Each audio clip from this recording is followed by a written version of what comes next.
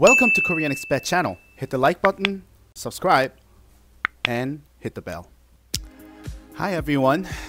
Thanks for swinging by my channel. Today I'll talk about Korean delivery systems and delivery apps. Delivery systems in Korea goes way back to 1768. The record says royal people ordered naengmyeon, which was an exclusive cuisine back then. There also was an ad post on a newspaper named Mansebo on a year 1906 saying we'll deliver food for your special events cheap.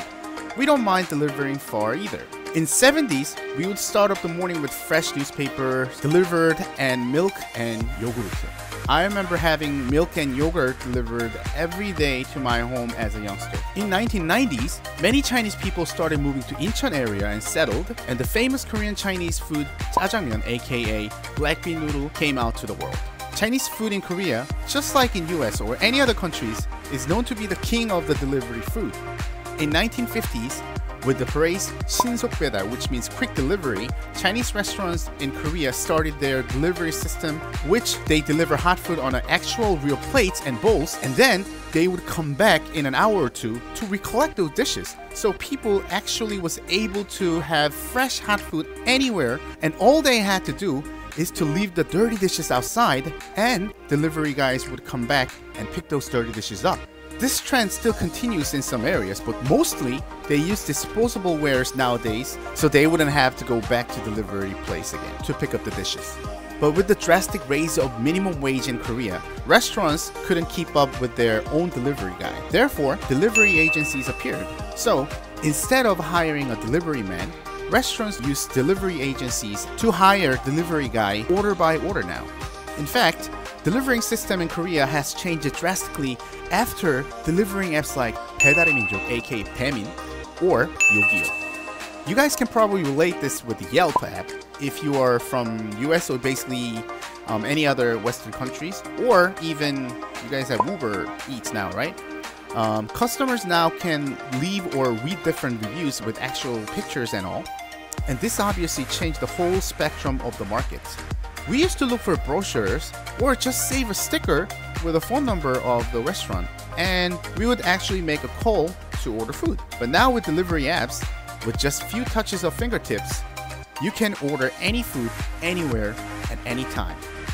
Of course, you guys have Uber Eats and all, but I'm saying Korea had this kind of delivery systems for over decades. And plus, for foreigners who knows little or no Korean, no problemo. We can see the food with a picture, put your credit card information, you click, and done. So the app I mostly use is Yogiyo, and as you can see from Wikipedia, this German company, Delivery Hero, actually took over Yogiyo, and it was the biggest delivering app, 배달의 민족. They also bought that company as well. So it says here, we have 4 different apps here. One here is 배달의 민족, and this one is Yogiyo. 배달통, which Delivery Hero bought as well, as you can see here. So these 3 are the major applications we use in Korea. And there also is Coupang Eats. Coupang is like Amazon in Korea. They do their own merchandising or shopping systems as well. But anyhow, we'll talk about Yogiyo today. Alright, so now I'm gonna open up my phone here. So when you open up your phone, okay, I actually have Yogiyo installed on the background. Here. So if I click this, then here it appears my address, so you could punch in any new addresses so you could get it delivered. And they have a variety of kinds of food here. This is a whole everything Yogiyo Plus, which are I guess they pay to be exposed in front page. I don't know. So Chinese food, okay, pizza and Western food, Korean food. Bunshik is like mostly kimbap and tteokbokki. Cafe and dessert, and then Jokbal and bossam.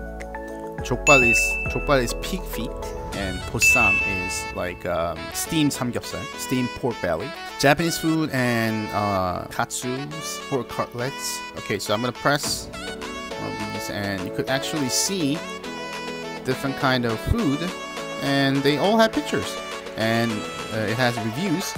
They have actual pictures of the food. Okay. Night Craving says franchise, and in franchise you have Pizza Hut as well.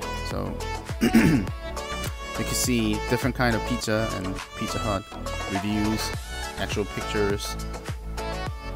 You actually have convenience store and a mart, so they have CU and GS25 mostly here, and Home Plus as well here. Yeah. So if you have if you press Home Plus here, they got, you know, different things. Like they have like 457 items here, and they got kimchi, yogurt, food, and they have whole different sections, and you could just kind of touch and order everything.